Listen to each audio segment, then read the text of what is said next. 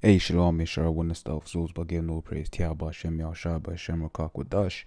Double honors to the apostles of GMS and honors to brothers doing the work in truth while sincerity. This one is it's a video on this article that's breaking news, 22nd April, 1518. So that was just over an hour ago, assuming that's GMT time.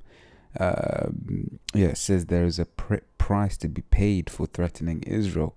The defense minister warns Iran as tensions flare. Right, so we know there's going to be a conflict. In these last days, we know that something's going to happen.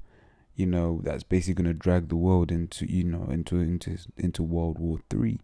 Right, so this comes at the back of Iran basically saying, why are you hitting our our airbase? So this is tensions between Iran and Israel flared following an airstrike on Syria's T4 airbase in Homs province April 8. Iran and the Russian military accused Israel of being behind the attack, which according to Iranian news agencies claimed the lives of 7 of its military personnel. And I mean, here's the hypocrisy, because it says the attack was a blatant violation of international law, right? Because it only seems like other people in the world have to follow these rules and laws that are set out by these governments, by Israel, this and the other, whereas they can just break those laws themselves, right? They'll be like, you can't use it as against international law, and then they'll go around and break international law, right?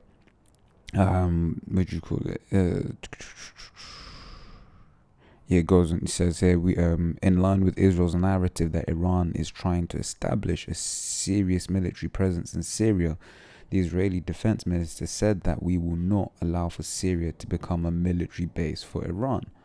Right, so you can really see, there's something going on there, but that's exactly what prophecy says. Is Jeremiah 49:20. Right, it says, therefore hear the counsel of Yahweh, that he taketh against Edom, and his purpose that he hath purpose against the inhabitants of Teman. Surely the least of the flock shall draw them out. Right, and that least of the flock is talking about Israel, right? And they're gonna do something stupid, like I said, rather as the scriptures said, prophecy said, and the apostles have broken down, their elders and they themselves, right?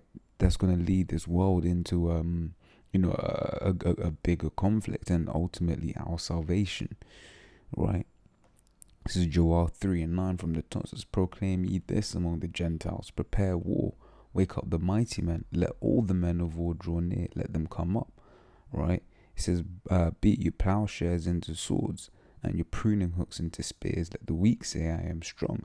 Right, you've seen both those two things happen. You've seen major nations funnel money away from agriculture into into army, so into building up their army presence, right? Which is what this represents: plowshares and pruning hooks, right? Being like agriculture instruments to swords and spears, which are army instruments, right? It says, let the weak say I am strong. Right, you've seen your small nations become big nations, right? In terms of military power. When it says, assemble yourselves and come, all ye heathen, and gather yourselves together round about.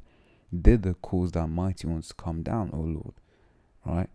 It says, let the heathen be wakened and come up to the valley of Jehoshaphat, Yehoshaphat, the valley of the Most High's judgment, right? Which is over there, in the Middle East.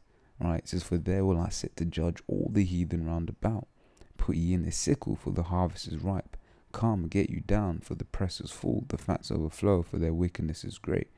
Right, multitudes, so a lot of people, right, in the valley of decision, for the day of Yahweh is near in the valley of decision. Right, so basically it's going to be a war, and a lot of people are going to be, are going to be, going to be put to death, a lot of men. Right, let me see, get this real quick.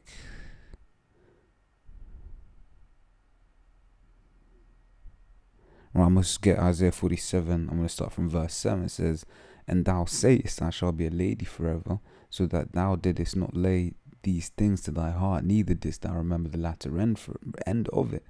Right, it says, therefore hear now this, thou art that given to pleasures that dwellest carelessly, that sayest in thine heart I am, and none else beside me. I shall not sit as a widow, neither shall I know the children, the loss of children. It's talking about, that land then, but you sit at the top, come down and sit in the dance of Virgin Daughter of Babylon, basically America untouched, because they've not had any military, and nothing's really happened to America. You have Pearl Harbor, but that was an inside job, not inside job, so like, they knew that was going to happen, right? You had 9/11, that was an inside job. So really America's not really been touched, right, in terms of a war, which is why people just people's here in London as well, it's like, yeah, whatever, Syria, it's all the way over there though, right? But what's going to happen is, the war, they're going to start really feeling the effects of the war, right? As it says here, goes on to say in verse 9, but these two things shall come to thee in a moment, in one day, the loss of children and widowhood. They shall come upon thee in their perfection, for the multitude of thy sorceries, and for the great abundance of thine enchantments, right? So a lot of these men are going to go to war, and they're not going to come back, right? So they're going to know widowhood, they're going to know the loss of children, right? And you also have that in bridegroom shall mourn, and was it Second Ezra? Is that the one? Yeah, the virgins. Yeah, that's the one. It says Second Ezra 16:33, right? It says the virgins shall mourn, having no bridegrooms, and the women shall mourn, having no husbands. Their daughters shall mourn, having no helpers. In the war shall their bridegrooms be destroyed, and their husbands shall perish of famine, right? So all of these guys, a lot of death has come upon the earth, right? We know that it's going to have something to do with Israel and Iran, and that's going to really be the catalyst, to World War III heating up. Because to be truth, we've already started. World War III has already begun, right? World War III has already begun. It's just what happened in Syria last month, April. Well, not last month, but this month in April.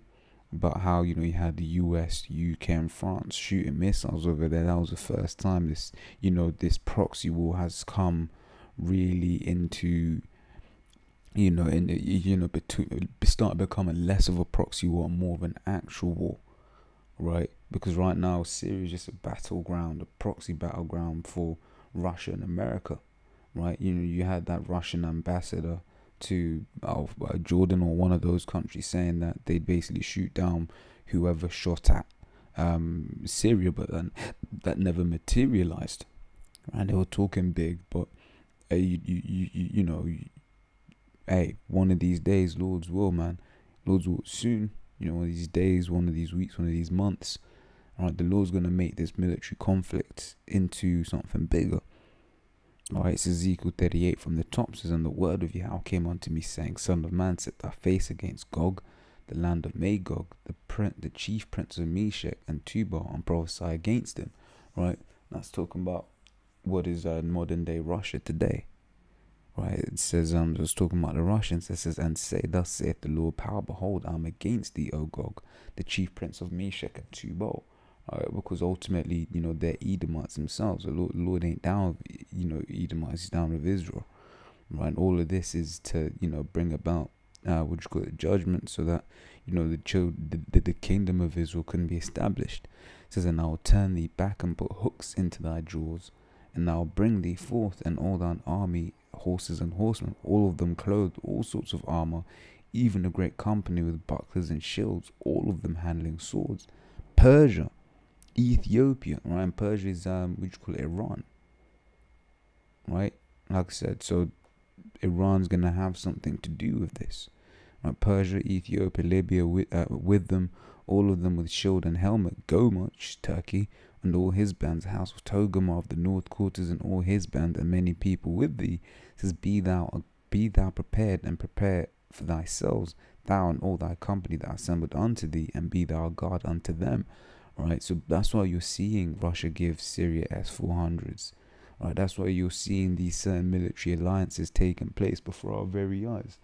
Right, because the Lord is determined to basically bring about this war. Right.